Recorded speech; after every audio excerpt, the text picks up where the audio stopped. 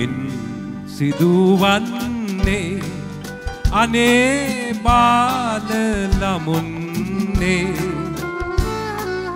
මගේ කුඩා නිවස කඩා විම නොදාමන්නේ කූඩුවක් හදන්න මහන්සි වෙන හැටි ඔබ දැකලා තියෙනවා. පුංචි කුරුල්ලෙක් උගේ හොටෙන් තුඩෙන් කැලේ පුරා ගිහිල්ලා පුංචි කෝටු කෑලි එක්කාසු කරගෙන ඇවිල්ලා හරිම ආරක්ෂිතයි කියලා හිතලා ගහේ උස අත්තක ඒ කෝටු තියලා උදේ පටන් දවස පුරා කූඩු තනාලා. මේ රටේ 90% දුප්පත් අහිංසක මිනිස්සුගේ කතාව නෙමෙයිද මේ. වනේ පුරා සොයා ගොසින් කෝටු කඩාලා කුඩා කැබලි තුඩින් මෙහිගෙන ඇවිල්ලා ජීවිත කාලෙම අර කුරුල්ලෝ කැලේ පුරා ගිහිල්ලා පුංචි කෝටු කෑලි එක එක තමයි අරගෙන එන්නේ. ඕගොල්ලෝ දැකලා තියෙනවද හිටපු ගමන් කරත් එකකින් එහෙම කෝටු ගේනවා කුරුල්ලෝ කූඩු හදන්න? හොඳට හිතලා බලන්න. එක අරගෙන එන්නේ. එක කෑල්ල අරගෙන එන්නේ. ලොකු ඉදිකිරීම් සමාගමකට කොන්ත්‍රාත්තුව දීලා ගෙවල් හදන්න පුළුවන් අය 10% විතර මේ රටේ ඉන්නවා. හැබැයි මේ රටේ 90% විතර ඉන්න මිනිස්සුන්ට එහෙම පුළුවන් කමක් නැහැ. ෂෙල්ටන්ගේ බිස්නස් එක කන්ස්ට්‍රක්ෂන්. ඔහු මේ රටේ ඉහළ පන්තියේ අයට ගෙවල් හදන කෙනෙක් නෙවෙයි. බොහොම දුක් විඳින, මහන්සි වෙන, මාස් පතා කීයක හැරි එකතු කරලා ජීවත් වෙන්න ගයක් හදාගන්න මිනිස්සුන්ගේ පන්තියේ ඒ අයත් එක්ක වැඩ කරන ව්‍යාපාරයක් තමයි ෂෙල්ටන්ට තියෙන්නේ. අද මේ ව්‍යාපාරය තමයි අවුරුදු 25 සමරන්නේ. ගසේ මුදුන් අත්ත උඩින් කෝටු තබාලා උදේ පටන් දවස පුරා කූඩු තනාලා කුලී වැඩ කරලා මාසේ පඩිය අරගෙන ඒකෙන් හවුසින් ලෝන් එකක් අරන් ඒ හවුසින් ලෝන් එක අවුරුදු 15කින් 25කින් ගෙවන්න දාගෙන ජීවත් වෙන්න තියෙන මාසේ පඩියෙන් හවුසින් ලෝන් එකට අවුරුදු 25ක් තිස්සේ පොඩ ගෙව අමාරුවෙන් ගයක් හදාගන්න මේ රටේ දුක් විඳින මිනිස්සයාගේ ගේ අර බාලයෝ ටික එකපාර කඩලා දානවා. අපේ කූඩුව කඩන්න එපා කියලා ඉල්ලන්නේ කාගෙන්ද? බාල ළමයින්ගෙන්. මේ රටේ ඉන්නවා බාල ළමයි ටිකක්. පැටව ඉන්නත් ඒ කූඩුව කඩනවා.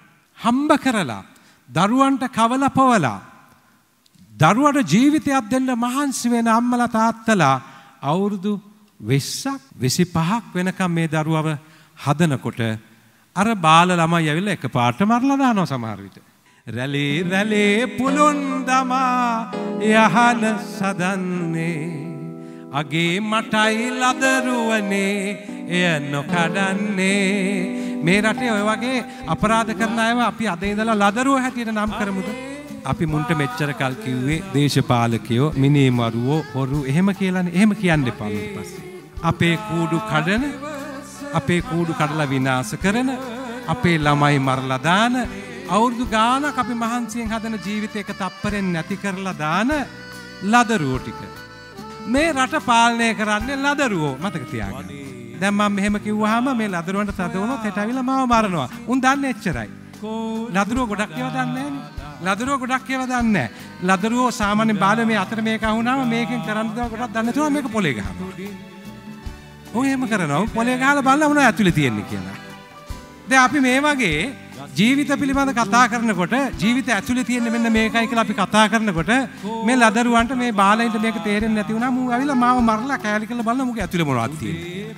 මේ රටේ මිනිස්සුන්ව මරලා මිනිස්සුන්ව විනාශ කරලා මිනිස්සුන්ගේ ගෙවල් දොරවල් නැති කරලා ජීවිතය එක්ක සෙල්ලම් කරලා උන්ට තියෙන්නේ මොනවද කියලා හොයන ලදරුවෝ ටිකක් බාලයෝ ටිකක් ඉන්නවද නැද්ද මට කියන්න. දේශපාලනය කරන වැඩිහිටියෝ ඉන්නවා. රාජ්‍ය පාලනය කරන වැඩිහිටියෝ ඉන්නවා. ඒක අස්සේ මේ බාලයොත් ඉන්නවා. ලදරුවොත් ඉන්නවා. දැන් උන්ගෙන් තමයි ප්‍රශ්නේ. සමා වෙලා මේ අප වෙතේ දිවි රැක ගන්තා නමායදින් දෙන්න පුතේ මෙතන රඳන්තා දෙයනේ කියලා අපිට මේක ඉඳගෙන තොපි ඵලයව කියලා තමයි කියන්නේ. මේ අයව බාලයින් හැටියටම හැඳින්වීම තමයි අවශ්‍ය. දැන් මෙච්චර කල් හැඳින්නුවේ ඒගොල්ලෝ මහ බලවන්ත මිනිස්සු, ඒගොල්ලෝ හරි ශක්තිවන්ත මිනිස්සු, ඒගොල්ලෝ එක්ක අපි කොහොමද හැප්පෙන්නේ? අපි කවුද? අපි මහ පොඩි මිනිස්සු. ඔයගොල්ලොත් එක්ක අපිට හැප්පෙන්න පුළුවන්ද? අපේ પરම්පරාව හිතුවේ එහෙමයි. දැන් හැබැයි ළමයි එහෙම හිතන්නේ නෑ. ඔබ හොඳට කල්පනා කරන්න අම්මේ තාත්තේ ඔබේ ගෙදර ඉන්න ඔබේ දුවයි පුතයි එහෙම හිතන්නේ නෑ. දැනුත් ආගම් ભેද, ජාති ભેද අරගෙන මේ රටේ අර පරණ සෙල්ලම කරන්න හදනවා. හැබැයි මේගොල්ලන්ට වැරදිච්ච තැන තමයි දැන් ඉන්නේ අපි යුග පෙරලියක. ඔබේ මගේ දුවයි පුතයි මේ ඉදිරියට එන પરම්පරාව කිසිසේත්ම නැවත මේ රටේ ආගමික ભેදයකට ඉඩ දෙන්නේ නැහැ. නැවත කිසිසේත්ම මේ රටේ ජාතිවාදී අරගලයකට ඉඩ දෙන්නේ නැහැ. මෙතෙක් මේ රට විනාශ කරපු සියලුම බලවේග වලට විරුද්ධව ආදරය පතුරවන දරුවෝ, සාධාරණත්වය, සමානාත්මතාවය, මිනිස්සුන්ව උතුම් කොට සලකන සංස්කෘතිය මෙන්න මේ પરම්පරාව අපිට දකින්න ලැබෙනවා.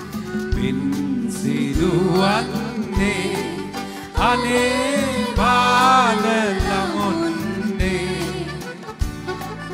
මගේ කුඩා දවස කඩා